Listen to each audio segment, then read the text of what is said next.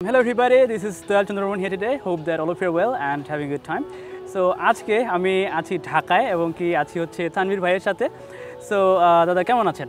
হ্যাঁ আমি ভালো আছি, তোমার কি অবস্থা? এই তো দাদা খুব ভালো আছি and everything is fine till now. আচ্ছা হঠাৎ ঢাকায় কেন?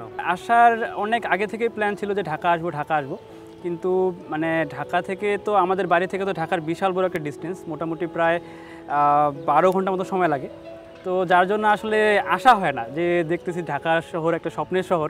তো এইবার আমার দ্বিতীয়বারের মতো আসা, প্রথমবার একবার এমনিতে আসছিলাম, কিন্তু এইবারে আমি আসলে কি বলবো, অনেক মানে স্বপ্ন নিয়ে এক প্রকার বলা যায়। কারণ এতদিন থেকে যে স্বপ্নগুলো লালন করে যাচ্ছি যে ঢাকায় এসে আমার অনেক মেন্টর আছেন, ওনাদের সাথে দেখা হবে, যাদের ভিডিওগুলো আমি সবসময় দেখি, ফলো করি। তো এই বিষয়গুলো নিজের নিয়ে আর কি নিজের মধ্যে অন্য একটা ফিলিংস লাগে যে আমি বাংলাদেশেরই কিন্তু একটা অনেক প্রত্যন্ত জায়গায় আছি। তো সেই দিক থেকে এত দূর একটা সবারই একটা মানে কি বলবো আশার শহর, প্রত্যাশার শহর ঢাকা। তো এই ঢাকায় এসে মানে আসতে পেরে অনেক ভালো লাগছে আমাকে আর কি। আমিও ফেসবুকে দেখলাম যে তুমি লিখেছো যে স্বপ্ন অনেক নিয়ে ঢাকায় এলাম, এই জন্য আমি বললাম তাহলে একটু চলে যাই দয়ালের কাছে, যে কি স্বপ্ন নিয়ে চলে আসলো ঢাকায়, একটু শুনে আসি, তাই গল্প করে আসি। আচ্ছা, তো কালকে আমি আস্তে আস্তে একটা বিষয় রিয়েলাইজ করলাম যে আসলে ঢাকায় তো সব ধরনের মানুষই আমি দেখতে পাচ্ছি। যে ঢাকায় যেমন হচ্ছে গরিব মানুষ আছে এবং কি মিলিয়নিয়ার বিলিয়নিয়ার সবাই আছে। তো যার জন্যই মনে হলো যে ঢাকাটা আসলে একটা স্বপ্নের শহর। তো এখানে যারা আসে সবাই একটা স্বপ্ন নিয়ে আসে যে না আমি ঢাকায় যাব, ভালো কিছু একটা করব, হয়তোবা কোনো কিছু কারণের অথবা কোনো কিছু মানে আন্ডারস্ট্যান্ডিং অথবা মানে সিস্টেমেটিক্যাল ইরোরের কারণে হয়তোবা তারা কিছু করতে পারে না। তো আমারও একটা স্বপ্ন ছিল যে এতদিন ধরে আমি নিজের জায়গা থেকে উঠে আসছি এবং কি নিজের শেকড় থেকে আমি উঠে আসছি। তো ঢাকায় হয়তো বা কখনো তো অভিজ্ঞতা হয়নি যে কেমন ঢাকাটা আসলে দেখতে। তো যার জন্য আমাকে একটা অন্যরকম একটা ঢাকার মানে যখনই আমি হচ্ছে যমুনা ব্রিজটা পার হলাম, বঙ্গবন্ধু সেতু পার হলাম, তারপর থেকে আমার মধ্যে একটা আলাদা ফিলিংস আসা শুরু হলো যে না, যেখানে হাজারো মানুষ স্বপ্ন নিয়ে আসে, আজকে আমিও সেখানে স্বপ্ন নিয়েই যাচ্ছি আর কি। আমার মধ্যে একটা স্বপ্ন আছে। তো আমি যেই স্বপ্নগুলো দেখছি, এই স্বপ্নগুলো মূলত হচ্ছে আমার সর্বপ্রথম হচ্ছে কি যে আগে তো নিজেকে তৈরি হতে হবে। তো যার জন্য স্বপ্নগুলো প্রথমে আমার নিজেকে নিয়ে, আর তারপরে হচ্ছে সবাইকে নিয়ে। কারণ আমি একটা কথা শুনেছিলাম যে একটা ঘুমন্ত মানুষ অন্যকে জাগাতে পারে না, আগে নিজেকে জাগতে হয়। তার মানে আগে তো আমাকে জাগতে হবে। তো যার জন্য আমি চেষ্টা করছি নিজেকে জাগানোর, চেষ্টা করছি নিজেকে আরও মানে পার্সোনাল ডেভেলপমেন্ট বিষয়টা আর কি, যে আসলে যে কোনো একটা স্কিল ডেভেলপ করলে যে মানুষ কিছু একটা করতে পারে, এই বিষয়টা আমি প্রুভ করতে চাই আর কি। আচ্ছা, দয়ালের সাথে অনেক কথাই বলার আছে, তার আগে বলতে চাই যে ঢাকায় আসলেন কার কার সাথে যোগাযোগ হয়েছে, বলে না যে অনেকের সাথে দেখা হওয়ার কথা আছে, স্পেশাল দু একজন কেউ বলতে আসলে চেনা পরিচিত তো এমনি অনেকজনই হয়ে গিয়েছেন। তো এখন হচ্ছে আমি এক সপ্তাহের মতো আছি। তো এক সপ্তাহের মধ্যে মোটামুটি দেখি বেশ কয়েকজনের সাথে হয়তো দেখা করবো, আবার ছোটোখাটো কিছু অনুষ্ঠান আছে, সেগুলো সেরে চলে যাবো। আচ্ছা, আমি যদি একদম ভুল না করি, দয়াল একদম নিরামিষ ভোজি, তার ফেসবুক পেজও দেখলাম। হ্যাঁ, মানে দয়াল কেন নিরামিষ ভোজি? নিরামিষ ভোজি আসলে আমি হইনি, আমি ছোট থেকেই নিরামিষ। আচ্ছা, মানে এমন তো হতে হয় যে আমিষ থেকে সে নিরামিষ ভোজি হয়েছে, কিন্তু আমারটা হচ্ছে আমি ছোট থেকেই, আমার বাই ডিফল্ট হচ্ছে আমি নিরামিষ, যার জন্য হচ্ছে আমি এটাই আর কি। আচ্ছা, একটু প্রসঙ্গে চলে আসছি দয়ালের অরিজিনাল ক্যারেক্টারে। আমরা কিন্তু তাকে চিনি কীভাবে, সে খুব সুন্দর ইংলিশে ব্লগিং করছে, খুব প্রত্যন্ত অঞ্চল থেকে আসছে, অনেকে জানো যে পেছনের গল্পটা, কিন্তু আমি আজকে আরেকবার শুনতে চাই দয়ালের মুখ থেকে যে কীভাবে ইংরেজিটা শেখা হলো, কীভাবে এর পেছনের গল্পটা। আচ্ছা, আসলে ইংরেজি শেখা এখানে আসলে বেশ কয়েকটা কনসেপ্ট আসে আর কি, আসলে ইংরেজি শেখা যে বিষয়টা, এটা কিন্তু একটা মানে আমার মনের মধ্যে থেকে একটা ইচ্ছা ছিল যে আমি ইংরেজিটা শিখবো। আর এখানে বেশ কয়েকটা কারণ ছিল। এক নম্বর কারণ ছিল হচ্ছে আমার বাবার একটা স্বপ্ন ছিল যে আমি কিছু করতে পারিনি, আমার ছেলে যেন একদিন মানে যে কোনো অফিস আদালতে গিয়ে যেন মানে ব্যর্থ হয়ে ফিরে না আসে, অথবা ছেলে যেন খুব ভালোভাবে মানে কি বলবো ইংরেজিতে কথা বলতে পারে। এটা মানে গ্রামের মানুষের একটা স্বপ্ন যেমন থাকে, তো আমার বাবার এই স্বপ্নটা ছিল। আর আমি যখন হচ্ছে কলেজ থেকে ড্রপ করার পরে আমি মানে চিন্তা করতে থাকি যে কী করবো আমার এখন কী করা উচিত। তো তখনই যেটা হলো যে আসলে মনে হলো যে English is the only thing that can save me. ইংরেজি শুধুমাত্র আমাকে সেভ করতে পারে। আমি যদি ইংরেজিটা শিখি তাহলে আমি ফ্রিল্যান্সিংয়ের বিষয়গুলো একটু দেখতে পারবো, নিজেকে আরও ইমপ্রুভ করতে পারবো। তো যার জন্য আমি তখন হচ্ছে ডিসিশন নিলাম যে না, আমাকে ইংরেজিটা শিখতেই হবে। তো তারপর থেকে হচ্ছে এই লং জার্নি, তারপর থেকে 4 বছর 5 বছর আজকে পা দিচ্ছি আর কি ইংরেজি নিয়ে। ইংরেজি তার মানে হচ্ছে কলেজ থেকে ড্রপ আউট হওয়ার পর থেকে কিন্তু ইংরেজিটা ভালো হয়ে গেছে না? হ্যাঁ, ভালো হয়ে গেছে বলতে ভালো করতে হয়েছে। আচ্ছা, মানে হচ্ছে কিছু কিছু ঘটনা ঘটে যেটার পেছনে আসলে ভালো কিছুই থাকে। হ্যাঁ, অবশ্যই। ওকে, তাহলে আপনি যে ইংরেজিটা শিখলেন, তুমি যে ইংরেজিটা শিখলে আর কি, হ্যাঁ। শেখার কিভাবে, মানে প্রসেসিংটা কিভাবে ছিল? বসুন্ধরা টিস্যু অশুদ্ধতার বিরুদ্ধে এক বিন্দুও ছাড় নয়।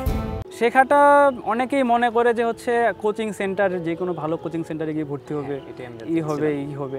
তো আসলে মূলত যেটা, যে নিজের জায়গা থেকে যদি হচ্ছে কেউ যদি জাগ্রত না হয়, তাহলে কোনো কোচিং সেন্টার কেন, সব কোচিং সেন্টার ঠিক করে দিলেও, একসাথে করে দিলেও কিছু করতে পারবে না। তো আমার ক্ষেত্রে যেটা, যে আমার ক্ষেত্রে কিন্তু কোনো কোচিং সেন্টার কোনো ভূমিকা রাখেনি এখানে, যার জন্য আমি এটা মানে নিজের জায়গা থেকে বলতে পারি।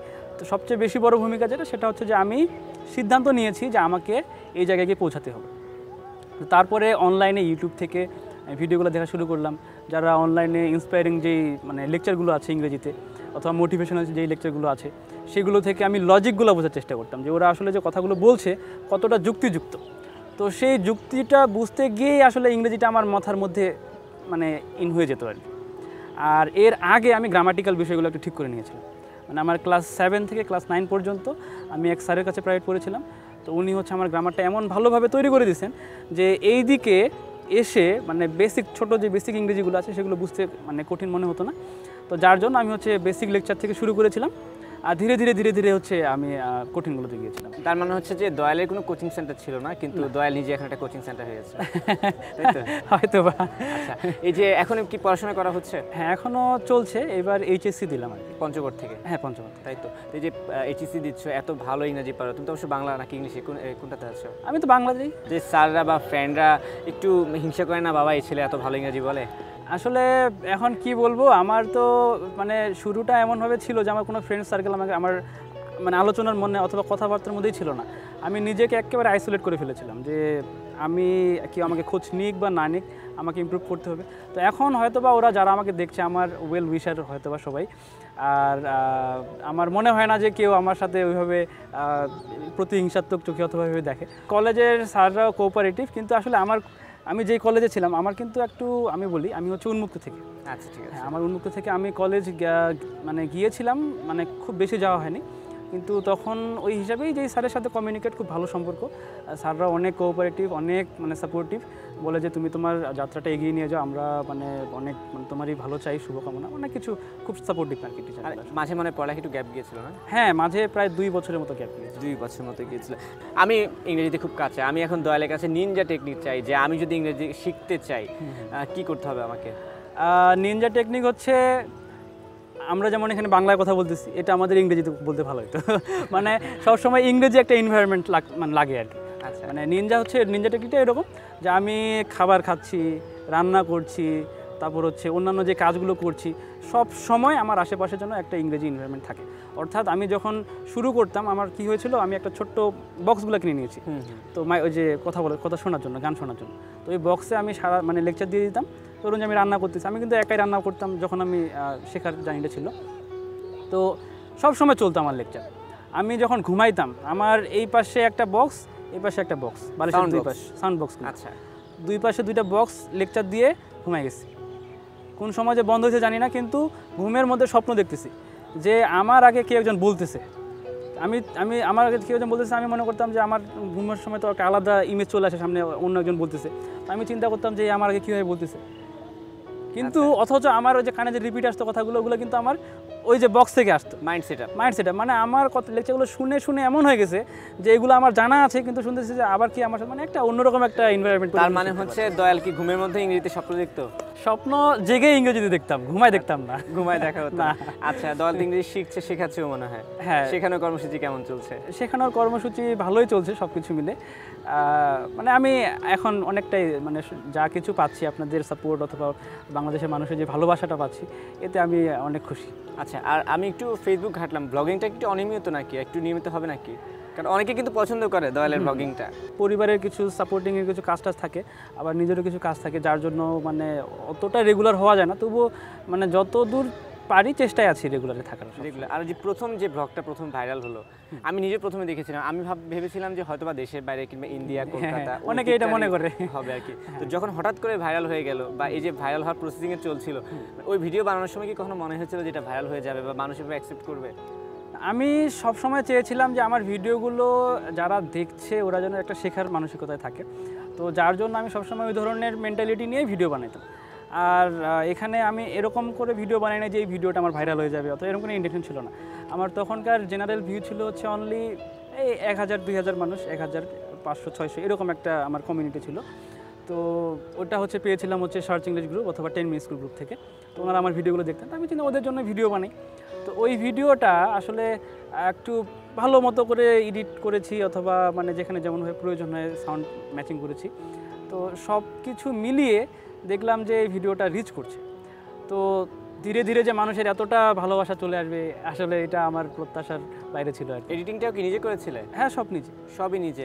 তো পঞ্চগড়ে যেখানে থাকো সব কিছু মানে অ্যাভেলেবেল ছিল বা একটু কষ্ট হয়? নেটওয়ার্কটা একটু কম অ্যাভেলেবল। নেটওয়ার্কটার জন্য আমাকে বাড়ি থেকে বের হয়ে মোটামুটি হাফ কিলোর কাছাকাছি হবে আর কি। মানে ওই ভিডিওটা আপলোড করতে হ্যাঁ আধা ঘন্টা হেঁটে গিয়ে, তারপর আধা ঘন্টা না, আমার ধরুন যে হাঁটার ক্ষেত্রে মানে বাড়ি থেকে বের হয়ে আপনার এই 6-7 মিনিট বের হয়ে ওইদিকে একটা ফাঁকা জায়গা আছে, মাঠে যাই অথবা হচ্ছে রাস্তার সাইডে দাঁড়ায় ফাঁকা জায়গায়, তখন এখান থেকে ভিডিওটা আপলোড। যখন ভিডিও ভাইরাল হয়ে গেল, আশেপাশে যখন ফ্রেন্ডরা দেখলো, ওই ফিলটা কেমন ছিল? বা নিজে যখন হঠাৎ কেউ এসে বললো না তোর ভিডিও তো ভাইরাল হয়ে গেছে, ওই ফিল কোনো এক্সপিরিয়েন্স? আমি এক সময় দেখতাম যে মানুষ ভাইরাল হয়ে যায়, ভাইরাল হয়ে মানুষকে নিয়ে অনেক কিছু কথা বলে। তো আমার কন্টেন্ট ক্রিয়েশনের মূলটাই ছিল হচ্ছে ইন্সপায়ার করা। তো যার জন্য আমি কোনো দিন মানে আমি চাইলে তো নেগেটিভ কন্টেন্ট অথবা হচ্ছে ফানি কন্টেন্ট এগুলো তৈরি করতে পারতাম, কিন্তু আমার ইন্টেনশন ওটা ছিল না। আমার ইন্টেনশন জেদ ছিল যে আমার যে কষ্টগুলো হয়েছে এই কষ্টগুলো যেন কারো না হয়, এর জন্য আমি আমার জায়গা থেকে চলতে থাকবো। আমি এখন একটু দয়ালের কাছে জানতে চাই, দয়ালের ফিউচার প্ল্যানিংটা কি করতে যাচ্ছে ভবিষ্যতে সে? আর ফিউচার প্ল্যানিং সেটা হচ্ছে যে আসলে আমার মনের মধ্যে যে স্বপ্নটা, এটা হচ্ছে আমার সবসময় যেটা আমি মেইন ইন্টেনশনে রাখছি, সেটা হচ্ছে আমি যে প্রবলেমটা ফেস করছি অথবা আমার শেখার জার্নিতে, অথবা আমি যদি একটু পারিবারিকভাবে ভালো গাইডলাইন পেতাম, তাহলে হয়তো আমি ড্রপ আউট হতাম না, তাহলে হয়তো আমি কলেজ থেকে ঝরে পড়তাম না। তো এই যে পারিবারিক থেকে যে মানে মানুষের যে একটু অসচেতনতা যেগুলো আছে, অথবা আমাদের নিজেদের জায়গা থেকে যে আমাদের সচেতনতার যে বিষয়গুলো আছে, এই বিষয়গুলো নিয়ে কাজ করা আর ইউথদের জন্য কাজ করা। আর আমার মনে হয় যে একজন যখন একটা পজিটিভ বিষয় নিয়ে একটা মানুষের ভালোবাসা পায়, তখন তাকে দেখে অনেকেরই একটা ইচ্ছা জাগে যে আমিও পজিটিভ কিছু করব। তো আমি চাই যে এরকম বাংলাদেশ থেকে অনেকেই উঠে আসুক, বাংলাদেশ থেকে অনেক ইউথ ওদের নিজেদের একটা স্কিল ডেভেলপ করুক। এমন না যে ইংরেজি শিখতে হবে, ওদের যেটা ভালো লাগে, কেউ গানে ভালো পারে, কেউ মানে নৃত্যে ভালো পারে, কেউ কবিতা লিখতে ভালো পারে, যার যেটা ট্যালেন্ট সে তার জায়গা থেকে উঠে আসুক, তার ট্যালেন্টটা শো করুক। এইভাবে আমরা সবাই মিলে বাংলাদেশকে ভালো কিছু একটা করতে পারবো। ঠিক আছে দল, অনেকক্ষণ আড্ডা দিলাম, অনেক ভালো লাগলো আড্ডা দিয়ে। আর লাস্টে বলতে চাই যে সময় টেলিভিশনের দর্শক, তোমার কিছু ভক্ত আছে যারা তোমাকে পছন্দ করে, ভক্ত না বলে ফ্যান কিংবা দেখে শিখছে, তাদের উদ্দেশ্যে যদি তোমার কিছু বলার থাকে একদম ক্যামেরা দিকে বলা যায়। তাদের আমি একটু রিকোয়েস্ট করব, আমি পুরোটা ইংলিশে শুনতে চাই। ওকে ইংলিশ, ঠিক আছে। Okay, so actually those who are watching my video at this moment, I want to suggest you one thing which my mentor suggests me all the time, which is people are not looking for you, they are looking for what you're carrying. So if you don't manifest what you're carrying, they will actually ignore you. That means that whatever that you are carrying, whatever the talent that you have to refine that talent. Without that, people are not going to notice you. So actually I can motivate students, or I can motivate people, or this is my gift, this is my talent, that I had a pain in my past. So I used that pain and I tried to make myself. And that's why I can feel that thing, I can realize that kind of pain. And that's how I can express my pain to the people. And that's why I believe that this is the thing that I can do in the best way possible. So what I want to suggest to you is whatever that your pain is, whatever that your talent is, whatever that you think that you can do the best in that thing, you have to work on that and you have to develop that gift so that actually you can be yourself. And when you will start improving yourself, people will start noticing you and they will start actually following you and they will think you as a leader. And this is how you can be a leader. This is the thing actually.